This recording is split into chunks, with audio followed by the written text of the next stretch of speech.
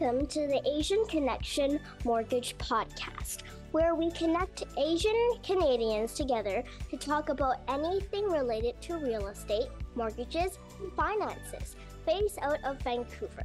Our host is John Lee, mortgage broker with Arise Mortgage. Grab a bubble tea and enjoy the episode. We're diving into a topic that I usually get asked about, which is what's the difference between getting a mortgage from a bank versus a mortgage broker?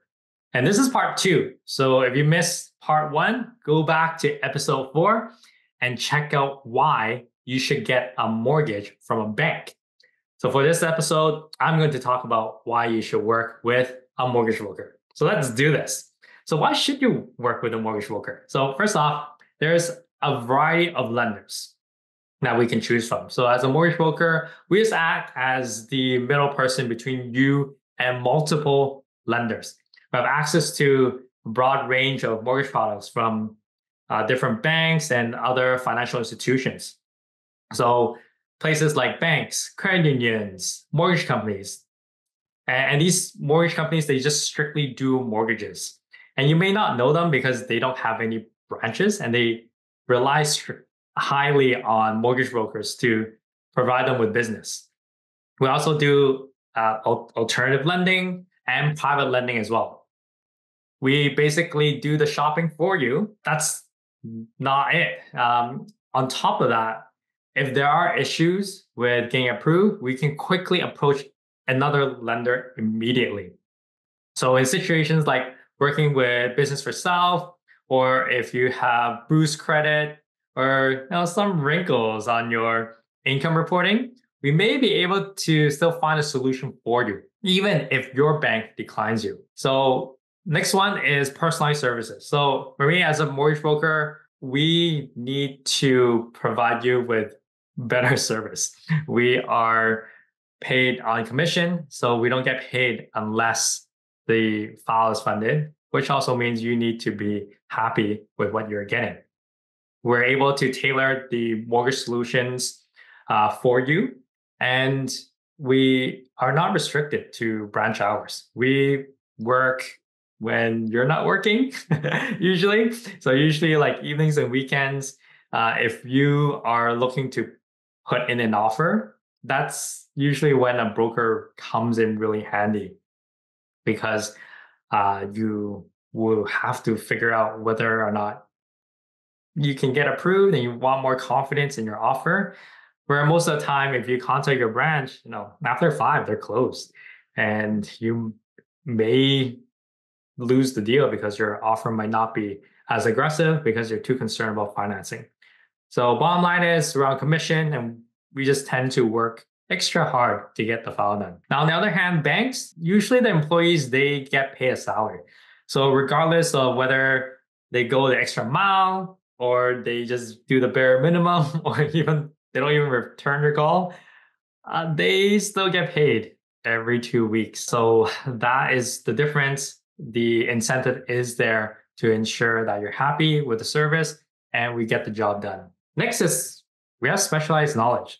For mortgage brokers, we have specialized knowledge and expertise in mortgages. And we are able to navigate lots of different complex situations, such as if you're self-employed or have less than perfect credit. And this is also the only thing that brokers do.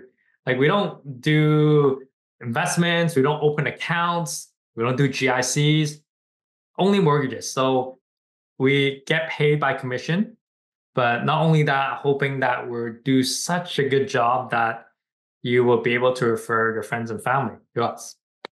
So for me, in general, my approach is a more holistic approach. I don't just talk about mortgages, although of course that is a big part of why you're talking to me. But on top of that, I would also discuss about your investments, how to minimize your taxes.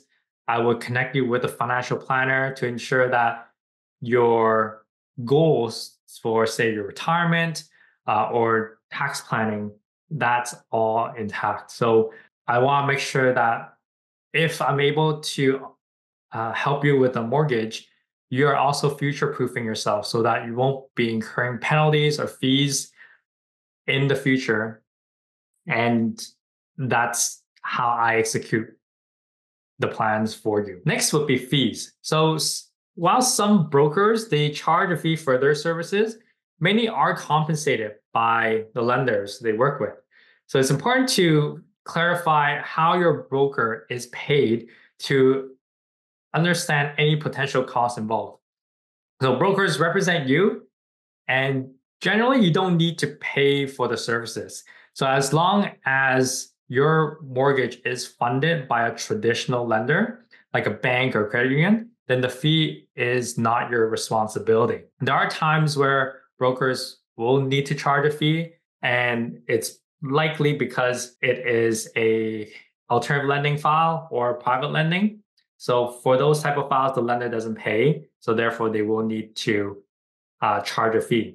We do also offer a lot of ongoing support. So most of the time, like bank employees, they would jump around and they'll get promoted. And after 5 years, your banker may be gone. But maybe still at the bank, but just a different position. And for brokers, this is all we do. It's our business. And if we're successful, we're going to stick around to support you year after year after your mortgage is funded. So you don't need to be too concerned about after the transaction, you're just kind of left on your own. I hope I'll still be here to support you. And that has been the case. I have been helping clients over 5 years ago where I helped them with a mortgage and then now I'm helping them with the renewals. And also within those 5 years, I've been answering some questions like prepayments or calculating whether or not they should lock in their variable rate to fix and so on. So there's a lot more support with a mortgage broker. So just to wrap things up, whether you choose to go with a bank or a mortgage broker really depends on your unique situations and preferences. So both options really, they do have their advantages, and what works best for one person may not be ideal for another. So just take your time to research, interview a mortgage broker, ask questions, and consider seeking advice from a financial advisor as well, just to ensure that you're making the best decision. And perhaps maybe they know a mortgage broker that they could refer you to, because the home buying it's a big deal, and there's a lot of steps. It can be quite overwhelming. You gotta really find someone who you really want to work with, that you're comfortable with, to guide you through this journey. So thank you for tuning in to today's episode, and we hope that you found this discussion helpful and informative. If you have any questions or topics you'd like us to cover, feel free to reach out. Until next time, I'll see you in the next episode. Let's go! Thank you for tuning in. If you enjoyed today's episode, please consider giving us a review and subscribing to our podcast on your favorite platform. Thank you for listening, and we'll see you next time on the Asian Connection Mortgage Podcast.